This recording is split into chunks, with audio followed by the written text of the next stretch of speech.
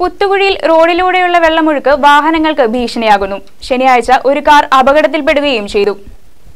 ദേശീയപാതയിൽ കുത്തുകുഴി ഭാഗത്ത് റോഡിനു കുറുകെ മഴവെള്ളം ഒഴുകുന്നുണ്ട്. ഈ വെള്ളമൊഴുക്കാണ് അപകടങ്ങൾക്ക് കാരണമാകുന്നത്.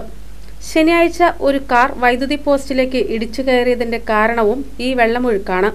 എതിരെ മറ്റൊരു വാഹനം കടന്നുപോയപ്പോൾ വെള്ളം കാറിന്റെ മുൻഗ്ലാസിലേക്ക് തെറിച്ചു. ഇതോടെ കാഴ്ച മറിഞ്ഞതിനെ തുടർന്ന് ഡ്രൈവർ പെട്ടെന്ന് ബ്രേക്ക് ചവിട്ടുകയും നിയന്ത്രണം വിട്ട് പോസ്റ്റിൽ ഇടിക്കുകയും ചെയ്യുകയായിരുന്നു. കാർ ഓടിച്ചിരുന്ന കുത്തുകുഴി സ്വദേശിക്ക് ചെറിയ പരിക്കേറ്റു. 11 kV ലൈനും പോസ്റ്റും തകർന്നു.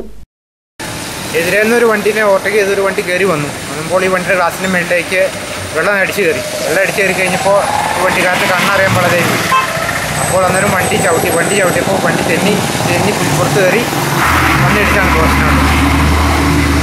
ആൾക്കാർക്കൊന്നും പറ്റിയിട്ടില്ല. സമാന രീതിയിൽ ഒട്ടുമിക്ക റോഡുകളിലും വെള്ളം ഒഴുകുന്നുണ്ട്. ഓടകൾ തെളിച്ചിടാത്തതാണ് വെള്ളം റോഡിലേക്ക് ഒഴുകാൻ കാരണം. അപകടങ്ങൾക്ക് മാത്രമല്ല റോഡിന്റെ തകർച്ചയ്ക്കും ഇത് കാരണമാകുന്നുണ്ട്.